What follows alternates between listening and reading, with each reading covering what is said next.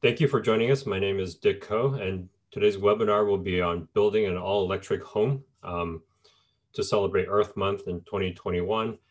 And we know there's a wide range of audience members ranging from architects to homeowners to urban planners, designers, building science experts. So we definitely had to tailor this to cover a pretty wide spread of professional and lived experiences. So forgive us if parts of it is too detailed, parts of it is too broad. Again, we just want to make sure we cover a wide range of audience members. So with this webinar, what we'll do is we'll have time for Q&A at the end. So if you have questions that come up, please put it in the chat. We will look at that at the end, just so we don't stop the flow too much. So for better or worse, you'll hear a lot of me talking up front, but then at the end, my colleague Robbie will help moderate the Q&A. So definitely as questions come up, please type it into the chat. So again, thank you for joining us, and we'll talk about building an all-electric home. Here we go. So I'm a worker owner of the Evanston Development Cooperative, and the EDC, as we call it, we design and build energy efficient homes for Evanston homeowners and residents. As a community-owned worker cooperative, EDC pursues initiatives focused on housing affordability, racial equity, and climate resiliency. So we are a design builder based here in Evanston, Illinois, with a focus on energy efficient, and currently 100% of our projects are all electric.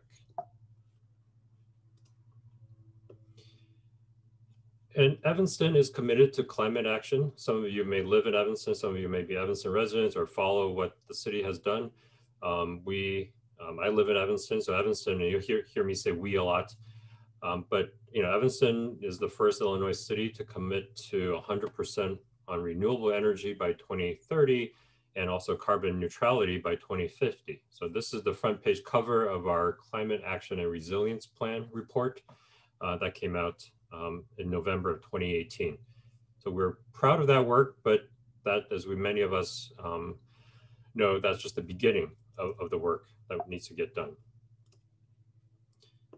And we need to focus our greenhouse gas reduction efforts on buildings. I think many on this call, on this webinar, understand that's why all electric is important, but I want to give a little bit more background information. Here, a direct quote from the CARP report, as we called it. Building energy consumption is the largest source of greenhouse gas emissions in Evanston and accounts for roughly 80% of the community's emissions. Many of us in sustainability, we talk about composting, recycling, bike lanes, walkability, but in the end, what prompted Robbie and myself to co-found EDC is really focused on emissions from the built environment. 80% of Evanston's carbon emissions come from our buildings. And if we dig in a little bit more, looking at the building greenhouse gas emissions, about a third of it is a result of burning natural gas for heating. Here in the Midwest, that's, of course, as we know, very commonplace. But there's also, of course, electricity that we use to cool and also operate the buildings, lighting, for example. So in order for us to think about carbon neutrality, 100% renewable, in Evanston alone, in a city of 75,000 residents, we need to think about the buildings. And this is a global and national effort.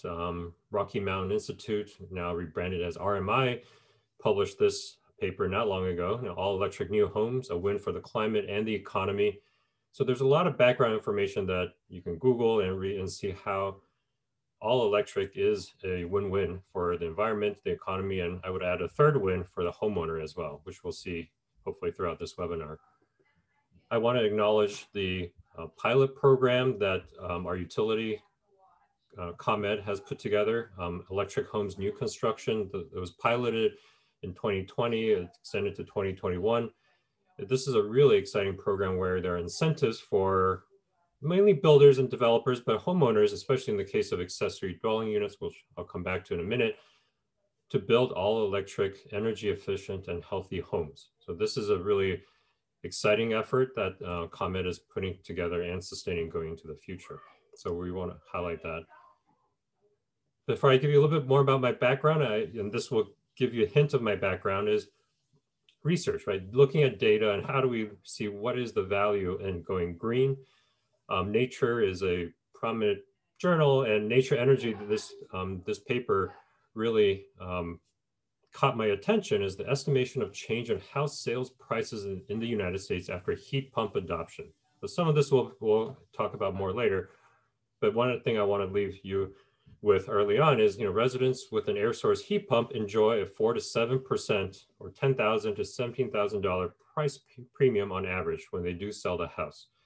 So the investment is worth it. And I like to tell, people all the time is going green is no longer just altruistic, but it's actually strategic in many different ways. And hopefully we'll share more why we think so towards the end of this webinar.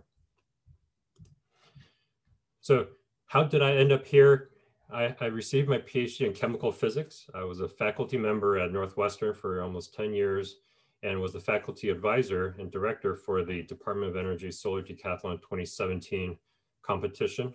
House by Northwestern was our team and project name.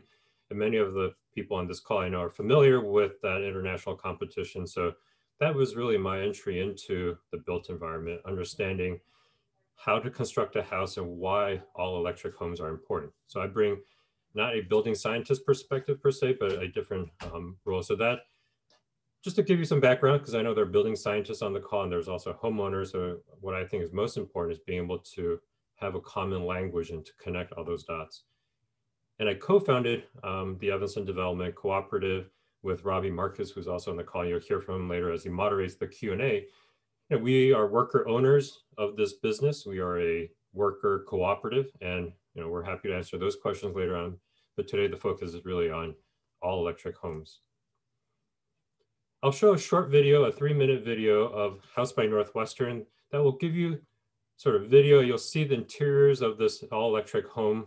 It's an award-winning home that won first place in market potential, first place in communications, and third place in engineering at the Solar Decathlon.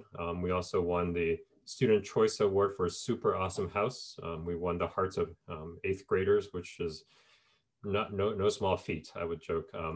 So enjoy the 3-minute video. And what I wanted to share here is it's all electric is more than just spreadsheets. A lot of us building scientists tend to say, well, if you manage the load calcs, as we call them, all the heating, cooling loads, this is what you got to do. But what we've learned is it's a combination of that and also the design, the materials, the finishes, and also what the homeowner needs and wants and how to fit that into their budget, their lifestyle, and also where they live. So I'll start the video now. The first place award in the communications contest goes to Northwestern University. House by Northwestern is our university's first ever entry to the Department of Energy's Solar Decathlon competition, where collegiate teams design and build solar-powered houses. With a commitment to human-centered design, we successfully created a highly desirable house for baby boomers to age in place. I'm proud of what our students and our partners have collectively done. I'm proud that the university stood behind us and really supported us all along. So this was a lot of fun. I mean, I'm just going to be totally candid here. It was a lot of fun to be there in Denver with the students and with, some of the others folks from the community who were involved in building this house. And certainly being there with Lanny Martin, the chairman of the board of trustees. It was great to be there touring through the house and seeing all the people who would come to this house and just be awed at the quality of and what was designed and what was built by the students in collaboration with the experts. You could just feel that we were working towards something together. Finally, it was really easy to see it because we were standing in this building that had been on drawings and on whiteboards. I had a conversation with your team in 2015. So I really got to see the evolution of your ideas, right, all the way to the event. And so for us, it was really just a special relationship and seeing how the Schneider offer could really help you guys be successful. I really enjoyed watching the students in their own way kind of take on the responsibility of what they were trying to do. I was very proud of the way that the project was presented to us in the end. because I could see that it was something that they would never forget doing. And I could tell that they had learned a lot. And that's very fulfilling. Having the opportunity to actually work within and with the students directly was huge. I learned that even the seasoned pros could really step back and learn a lot from the young kids that were involved in the project, especially in the form of their dedication and passion to the project. This project, it was just like so reinvigorating, and I feel like I learned more than I could have in a class about environmental reporting. I learned you know, about all the technological systems in a house, and I met people on the side of campus that I never would have. And then, I mean, in addition to that, just like so many practical skills about communications and marketing, developing a story behind a project. Good morning. Tell me about the kitchen, specifically this countertop. It's like this sense of pride and like camaraderie. I feel the same way as I think I would feel if I were on like a sports team in college. Like, you know, everyone like looks up to like the football players and stuff. Like, I feel like I'm a football player now. I think we not only won in market potential communications and engineering, but we also won the hearts of thousands of people that came to our house.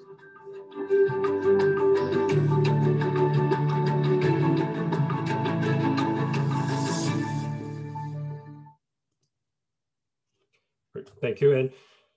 And this is the house that we designed. You know, it's all electric per the solar decathlon competition rules, but I think this was really that got us started, right? Thinking about a all ground level unit that's ADA accessible. We designed it for a baby boomer couple.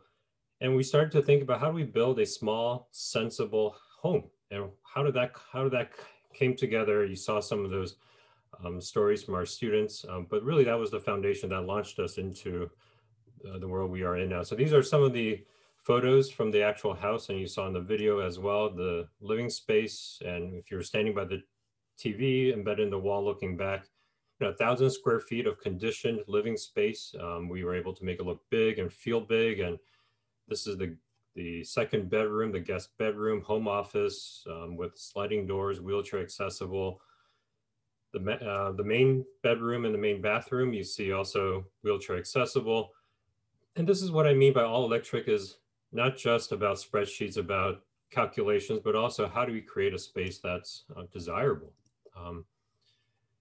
So that's really the fun and pretty stuff, but I do want to share some data. You know, I mean, that's my background, and what we looked up that really shocked us, and to some of you may be a surprise and to some may not, is if we looked at first the US household size over the years from mid-century, so 1950 and on to today, the household size in the United States has decreased from 3.3 or so to today below around 2.5. So the average household size has gotten smaller.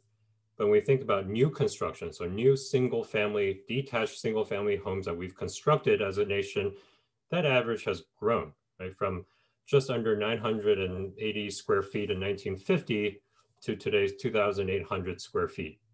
So we see that growth. That is a mismatch, right? Our families do not need bigger homes, and yet we keep building bigger homes. And new homes are hard to come by in the city where I live in Evanston. This article from Evanston Now pointed out two things. You know, when you look at the new single family homes are only for the well-to-do, as we can all imagine, they tend to get bigger and more expensive. When you tear down a house, the next one that goes up has to be bigger for quote unquote economics to work. But also in there, Bill Smith, the reporter, researched and saw only, in his quote, only about 89 detached single family homes have been completed here in the last decade. So Evanston only built 90 homes in the last decades. So new construction is hard to come by. So how do we fix that? And how do we think about all electric home and how do we improve our existing homes to be closer to all electric, or can we get all the way there?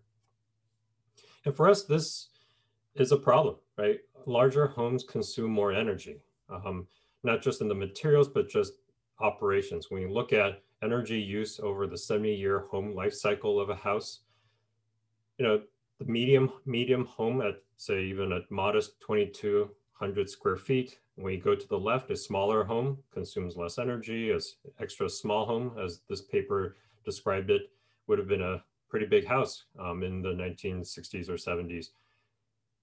So by looking at bigger homes, we need more energy, and that almost defeats the whole purpose of how do we think about all electric and being environmentally sustainable. So what we like to think is how do we build smaller? And what's exciting from what's happening in Chicago and here in Evanston all over the country is what we call accessory dwelling units. This is a housing type that allows us to build new, but also build small. They are accessory to the main house. So in these pictures here, the big blue house, the Monopoly house, is the single family or two flat, the primary structure, primary home. The existing garage, many of us are familiar with the long lots here in Chicago area. By the alley, we usually have a 2 or 3 car garage. And then what we call the accessory dwelling unit, the ADU, is what's in white. So this is from the Evanston ADU guide that was published just this week. We see different kinds of legal combinations here in Evanston, whether they're detached or converting a garage and putting parking outside, attached to a main house, attached to a garage. That white structure can be new construction, can be airtight, can be well-designed. And that we think is a really important start to penetrate the housing stock and to show people what all electric means, how it's built, build up the workforce. So we're really excited about accessory dwelling units. And as a design builder, that's really what we focus on here in Evanston. Like I mentioned, the city published this guide called ADU, and we are a co-author on that report. Was generously supported by the AARP. And we worked with the city over 2 years to pass a series of zoning ordinances, again, focus on how do we allow people, homeowners, to build smaller, giving them more flexibility. We were able to raise the roof height to 28 feet. We were able to remove outdoor parking from building lot coverage calculations. We no longer require an additional parking space for the accessory dwelling units. And we also opened up ADUs to be built attached and behind all residential structures, not just single family homes here in Evanston. As many of us know, Chicago legalized that in some pilot areas recently. And I think as we see that growth, this will allow homeowners to think about new construction, which I think we all understand is hard to come by, both from a land perspective and also cost perspective. But this also allows us to really think about all electric. Evanston can build thousands of ADUs. We worked with Northwestern computer science students looking at publicly available map data. A snapshot of it is here. You'll see the alleys, you'll see the front primary structure, the garages in the back. And what we did was we just studied every single lot in Evanston and said, per the underlying zoning district, how much land can we build without needing a zoning variance just by permitted use? What's that square feet left per lot, and how many properties are in those categories? So for example, in the x-axis here above 400 square feet, roughly 1,000 properties can build an ADU with the footprint of 400 square feet. And then as we go bigger, that number decreases. But if you add up all the properties, a 3-car garage or bigger, we're talking thousands and thousands of opportunities to build. And Chicago has done similar studies, and we see, in that case, of course, many more opportunities. What we also like about ADUs is that it can be built in all neighborhoods. So this is a plot of where all those properties at different levels of building lot coverage to be had. You see it really is spread all across our city of Evanston. And we expect to see exponential growth here in the region. Portland, Oregon is a city that's ahead of the curve in the country, and plotted here is permits issued for ADUs and some of the milestones along the way. And right around 2010 is when they started seeing exponential growth to a point where they're building 1 ADU per day. Los Angeles is another fast growing market. So Evanston and Chicago, I would add, we're taking those steps starting in 2017, 18, now 2020 and 21. So we're going to see more demand for these ADUs. So many homeowners say, oh, ADU, that's one thing, but I came here to learn about what can I do? How do I think about all electric? And so the second half of this presentation is really, again, at different levels of complexity. We won't get into too many details, but just to give us a framework to think about things. as many of us know, the home is a complex system, and this is just a cartoon showing from roofing all the way across to insulation. There are different components, systems in a house that work together. And sometimes they work better together than others. And I live in a 110-year-old house here in Evanston. And over the years, some things got wired differently and incorrectly, or got built incorrectly. So it's a complex system. And the analogy I like to draw, it's like our human body, right? It's just a complex system that all works together. And when we have a goal of being all electric, it's not just circling one thing to fix that. It really depends on the person. When it's a health issue, if you have a goal to be healthy, it isn't just do this, right? It is a combination of different, from diet to exercise, similar to a house. It's not just one solution. So I think one takeaway is really to get to understand your house and set a goal. So we'll go through 7 or 8 of these topics.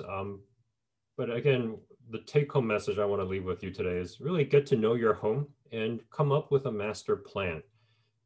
Unless you're building new construction, you would think about all 7 or 8 of these all at the same time. But for most of us, we're thinking 1 or 2, and how do we prioritize? And we all have a budget, so how do we figure that out?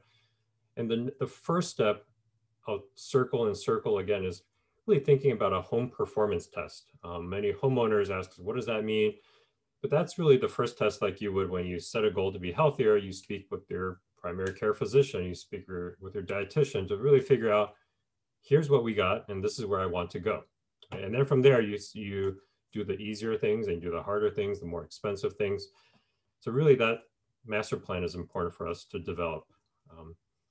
So a home performance test is a blower door test. It involves that, I should say. It is what it sounds like. You put a big fan on your front door and you blow air. And from there, you can measure pressure. You can look at cold or hot air infiltrating the house. And that really gives the home performance expert an opportunity to help you diagnose your house. And of course, looking at the appliances and mechanical systems to know, are there major holes in the attic? Are there insulation where you think they should be? And that's really has to be the first step, because there is no prescribed method to what to do to make your house more energy efficient, or what your path to energy or all electric home should be. So this really is where we start. There are many energy auditors out there. We work with Joe here from Insight Property Services, and we just identifying a trusted partner who will help you, again, like your doctor, identify what the issues are, prescribe what the solutions are, and also really be thoughtful in creating a master plan, a step-by-step master plan, things you do first and then beyond that. Lighting, I hope it's pretty common for people on this webinar to realize the progress we've made as a civilization, from the initial light bulbs to today's LED bulbs, and some of us remember the compact fluorescent light bulbs in between. But it's really hard to not buy LED bulbs today based on how cheap they are, how long they last, how well they work, from dimmable switches to also, of course, their lifetime. So that's the lowest hanging fruit that all of us should be thinking about. When an old bulb goes out, put in an LED bulb that looks just like the old ones.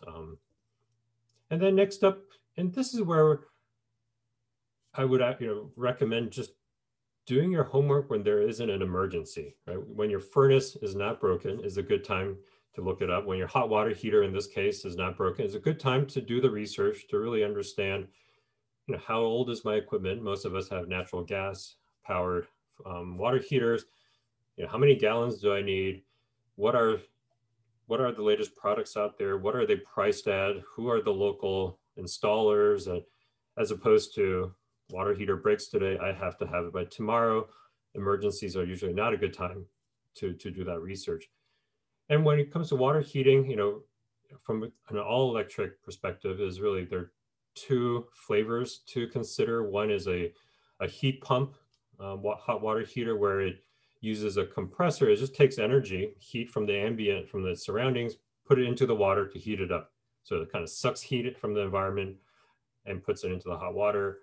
A tankless hot water heater is shown, just an example here on the right, uses electricity to produce heat, and then use that heat to heat up water before it goes to your shower, for example. There are different ways to do it depending on your need, your sort of gallons per minute, and your space. Those are different options to consider. Again, similar to a lot of these appliances, really doing the research for fun now, because it's not an emergency. Induction cooktops are what I like to joke, not your grandmother's electric cooktops anymore. So, when it's safe, you could plan a trip to the merchandise mart, test out a few things, see how it works. And it really, technology has come a long way. Again, thinking about cooking in a way that many who like to cook in a way that they're happy with, and you reduce the particulate matters in the house by not burning natural gas and having an open flame, but also lowering your carbon emissions footprint. So induction range cooktop is another appliance item that's important to think about. And some of the really cool appliances, I think, are a ventless heat pump clothes dryer. This is also not your grandmother's or mother's or father's ventless dryer. It doesn't just heat the volume inside the dryer and then exhaust all the moisture and hot air into the environment. It uses a heat pump to wick away, essentially take away the moisture from your clothes, and it condenses the water and just drains it. So it drains into where your washer would go. So it just takes moisture out of the clothes and keeps the ambient air nice and dry. Again, these came really online and became more available in the last few years. So that's the research. I mean, it's just, now it's a fun time to look at it before your dryer dies and then you're out trying to find a replacement by next Monday, is to really have that research done. And this is where I'll start to get into some of what we do, and coming back to new construction. Air source heat pumps, similar to a heat pump water heater, it uses a different technology to create heat. And an air source heat pump, they always sit outside, and it uses a compressor to move heat into the house on a cold day, and on a hot day, it moves heat out of the house. And this outdoor unit is usually connected to a wall unit in a room. Many of us have seen them or have them in our homes, or certainly have seen them in Asia or Europe where they tend to be more popular. It's super quiet. You don't need to duct the whole house. These are just those, similar to what you see, those white tubings on the right of the system. You have similar sort of insulated tubing that goes to the wall unit. So it's easy to install. And it operates way below 0 degrees Fahrenheit these days to even heat the house. And because it doesn't heat up a coil to heat up your air, these things are measured by what we call coefficient of performance, COP. And that could be 3, which means it's 300% efficient. For every unit of electricity, it moves 3 units of heat into the house, for example, which, as many of us know, a natural gas furnace at best is 98, 99% efficient. So going past 100% required just state of the art, but also off the shelf technology. What's also really different to think about, again, as you weatherize your home, after the home performance test, know where the holes are, you fill that in, is start to think about ventilation. What we've learned is, and many of the older contractors would say, oh, we leave the house leaky. We want it to breathe so you get fresh air, but you're paying for the heating. You have no control over the leakage. What we want to do is have active control, and even better, to recover the heat before you exhaust the indoor air, in the winter and heating seasons, for example. So this is just a cartoon of a energy recovery ventilation unit where on the top right, you'll see exhaust air from the home. It's stale, carbon dioxide, you name it, odor. We want to exhaust it, but before we do that, we use the heat in it that you paid for to heat up the cold but fresh air, warm it up before you put it into the house. And these units are off the shelf. They're smart. They know what to do when it's heating or cooling seasons. They just operate. So then as you build a new unit, is thinking about just keeping it airtight and having an energy recovery ventilation, and also putting into existing homes oftentimes make a lot of sense too.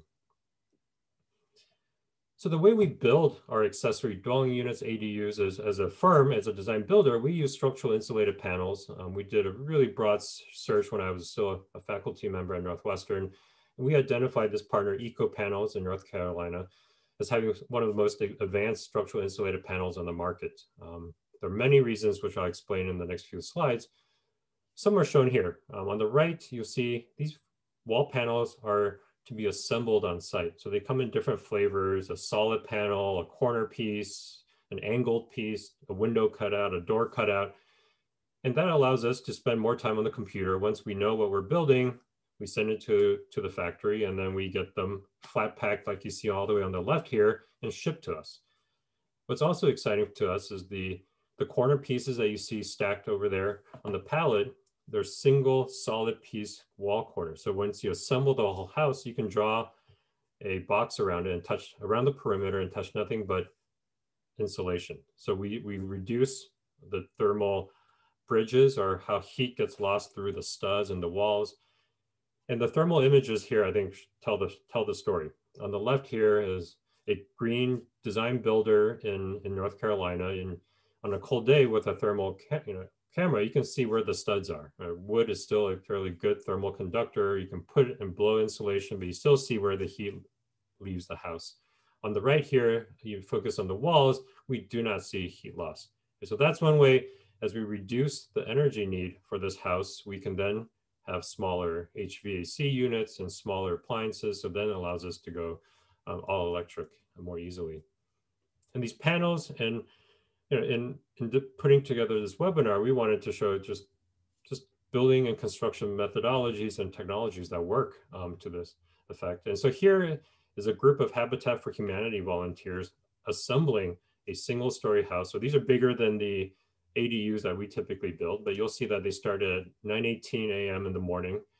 If you follow the gentleman in the orange hoodie, he's mainly doing most of the work, and one panel at a time, you'll see the door cutouts, window cutouts. If you zoomed in a bit, you can see where the switches are. The electrical conduit is in the exterior wall already. And within 2 hours, even with a lot of people just watching, they're able to frame this entire single family house. Right? This allows us speed, allows us performance that I've shown earlier. And also we reduce errors on site. We're not cutting lumber, framing it. It comes just actually assembled once in the factory to test things out, and then it gets assembled on site. There are also, what we've learned is, and fortunately the hard way is, our partner Eco Panels built some structures on St. John, and when Hurricane Irma came through about 4 years ago on this resort property, only the structures built with Eco Panels withstood the devastation. Everything else was just completely destroyed. Other structures built stud frame, light gauge steel. And this type of construction is actually much stronger than stud frame construction. So with that, what I haven't mentioned yet is also the insulation matters. For us, we use closed cell polyurethane foam, which is a class 1 fire retardant. So here is a video where you see Charles Leahy, the CEO of Eco Panels, just putting this open flame on this 1-inch thick piece of foam. Two things to note: it doesn't burn, unlike polystyrene, and also he doesn't feel the heat on the other side. So this is what we think is the most exciting piece of this building envelope, how it comes together and the performance and what it allows us to do. So to summarize, and before we answer questions, is building small is a big part of this. And as each of us think about our homes, is also thinking about, more broadly speaking, how do we use our land more effectively and efficiently? How do we let homeowners and property owners be more creative in how they want to live, how they want to provide housing for loved ones, how they want to collect rental income to stay in the community? And building small allows us to kind of buck that trend of building bigger and bigger homes, which we know consume more and more energy. And the last slide is coming back to getting to know your home. Oftentimes people ask us, what should I do? Well, the answer is oftentimes, it depends. It really depends on what state your home is in, where you want it to go, and what projects you have in mind. People have asked, does it make sense to use structural insulated panels when you're bumping out a house? It also depends on how connected is it to the house, how leaky is the house, and what are the mechanical and plumbing systems there. And so it's really about going back to step one, understanding your home and doing a home performance test, and energy audit. And all the way down, I didn't talk much about solar. Some of you might have expected us to spend more time on solar, but of course it is an important part of thinking about how do you generate energy on your site. There are lots of incentives, both state and federal, going on in Illinois right now. I know it's happening because I see a lot of those ads on my Facebook feed of sign up now, and that is important. But I think it's also important to remember, saving and conserving energy is cheaper and easier and just as important as creating energy, right? Not just from a dollar per dollar, but just also the impact it has on the environment. Instead of going out immediately buying panels made in China or Korea, shipping here, getting it installed, are there other items we should be doing first?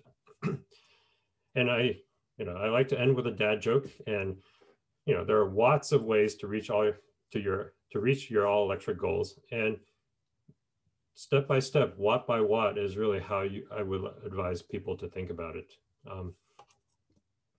So thank you. I will leave this slide here, and Robbie Marcus, my colleague and worker owner of EDC, will kind of take a look at or moderate the questions in the chat. And thank you for your attention. All righty. Hello, everyone. So far, we've only received one question, which means that if you want to ask Dick a question, what a great time to do so. But the first question we have is, how do air source heat pump noise levels, Dick, compare to standard heating and AC units? That's a great question. And it is much, much, much quieter. We all know when your neighbor's AC goes on, right? And that's a problem. People have the windows open, all of a sudden it's a little bit warm, the neighbor turns on their AC, you close the window because it's too noisy, and then you turn on your AC. I have an air source heat pump mini split system in our house, and we can have a normal conversation with our beers on it. It is just a fan that just whizzes. And just because it's such a different technology, it's super quiet. So yeah, it's very quiet.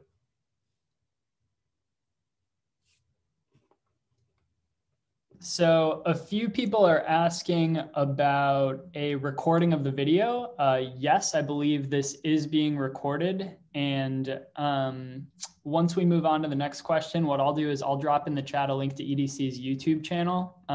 We should have a link of this recording up on our YouTube channel, probably up by either this weekend or Monday at the latest.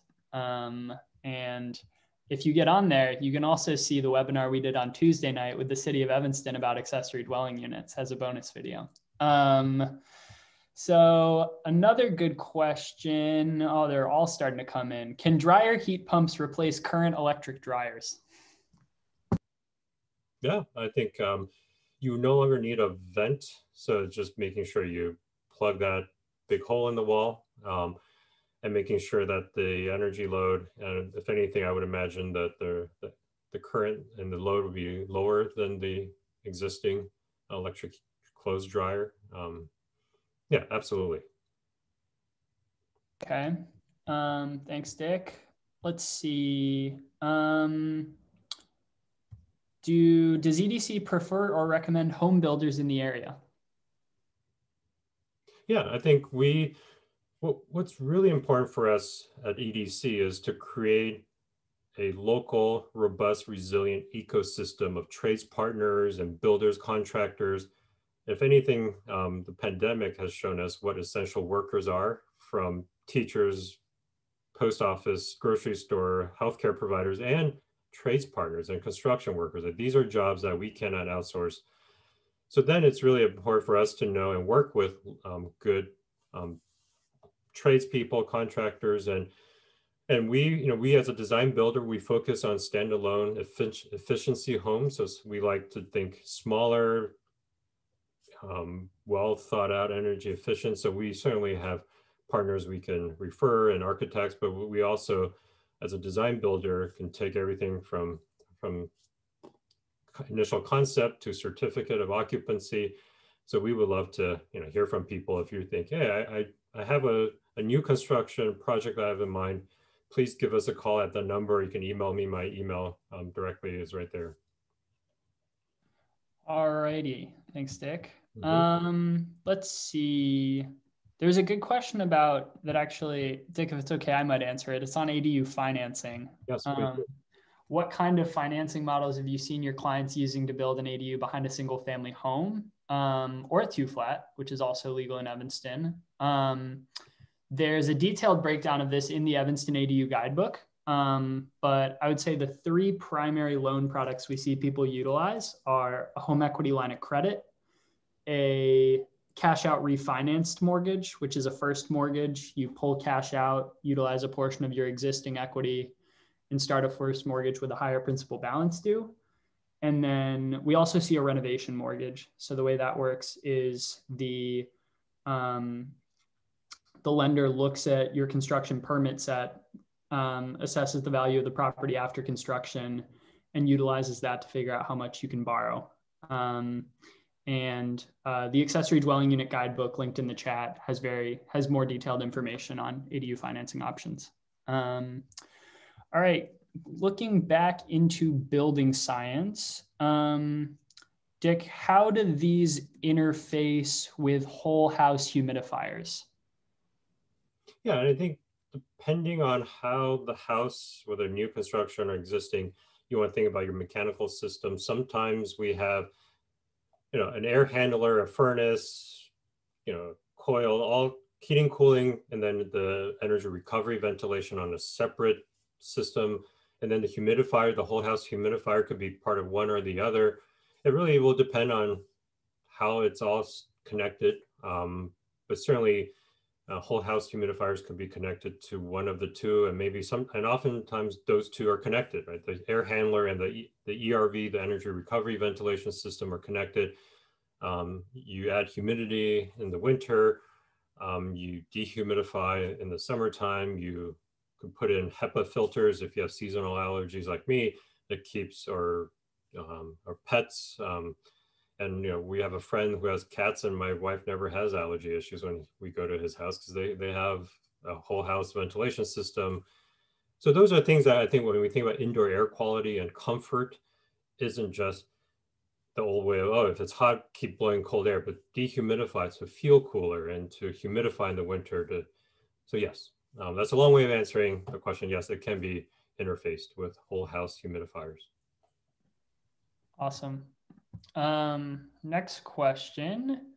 Do you have any preferred equipment manufacturers or installers for heat pumps and or other newer / innovative products?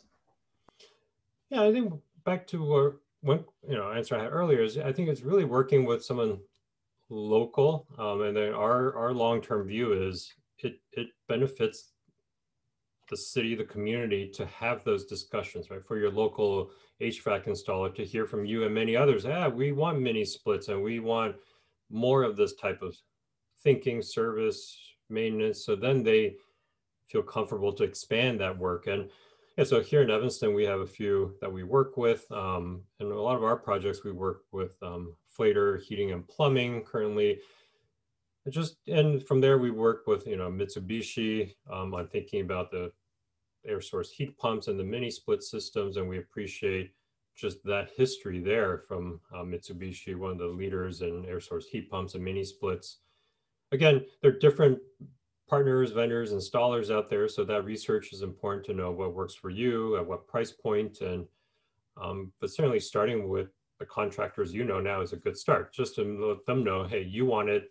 And as they hear from more homeowners, they'll realize, wait, this really is the future. Awesome. All righty. Next question.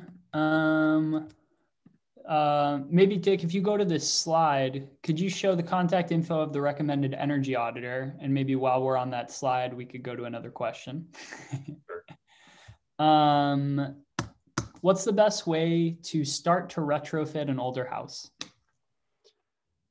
I think we're looking right at it, is to know what you have.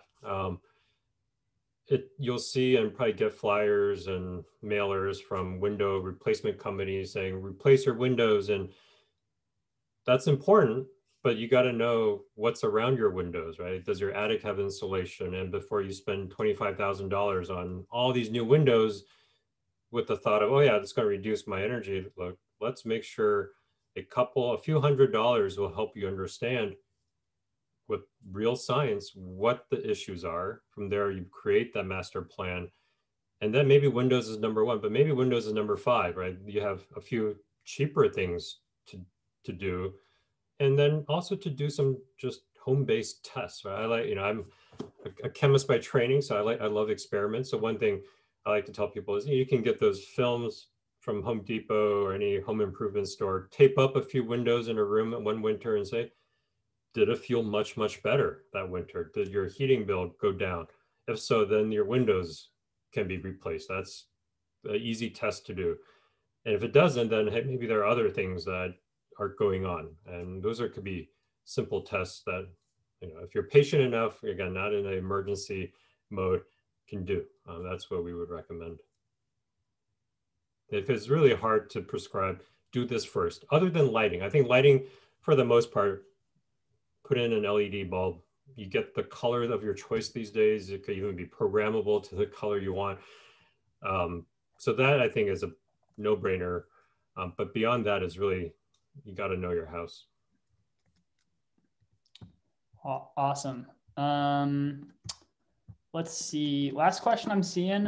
I am an urban planning student trying to help parents thinking about aging in place in a non-ADU part of Chicago. I would think that means maybe a part of Chicago where they're not yet legalized, because there are some pilot areas. Can you share resources that might help them develop a master plan? Right now, they're very much operating on the emergency replacement model. Got it. So I think and maybe the person can follow up with just to clarify, whether planning a master plan to age in place or a master plan to go all electric. Sometimes they're different, sometimes they're together. So, thought about together. But if all electric, I come back to really doing a home performance test. That gives you what, the sort of the roadmap on what you need to do. And then from there, and the plan, if it's how do we think about an ADU, Chicago Cityscape, there's great resources, and maybe Robbie, you can share a link to everyone, just great ADU resources, kind of the go-to place to see that work and being documented there, to find contractors, especially in Chicago. On the ADU side, how do we prepare for that? Fingers crossed, we see and hope that the pilot areas will be expanded to the rest of Chicago. And for the aging in place, there are also consultants and experts to really help think through, how do we age in place, right? Even a 3-inch drop can pose problems. How do we think about that? And maybe as a family thinking together, what could make sense for intergenerational living? Maybe, we get a lot of phone calls these days from home buyers saying, I'm buying this property in Evanston. I want to build the ADU for my father to move in with us, but not in the same house. We want to think about aging in place, think about accessibility. So that could be another strategy to think about. Could an ADU, an ADU part of Chicago, in quotes, be a good family plan to come together? All right. Well, seeing no more questions, that may be it for today.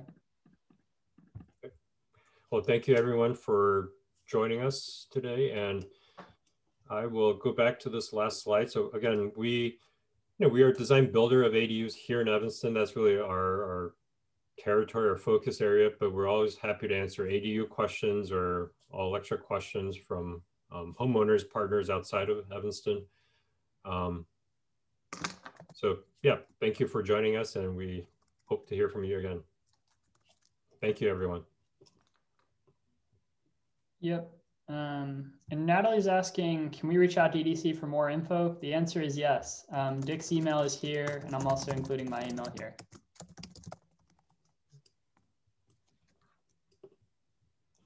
Awesome. Thanks, Robbie. Yep. Have a great weekend, everyone. Yeah, enjoy the beautiful day. And happy Earth Month, and let's all do our part.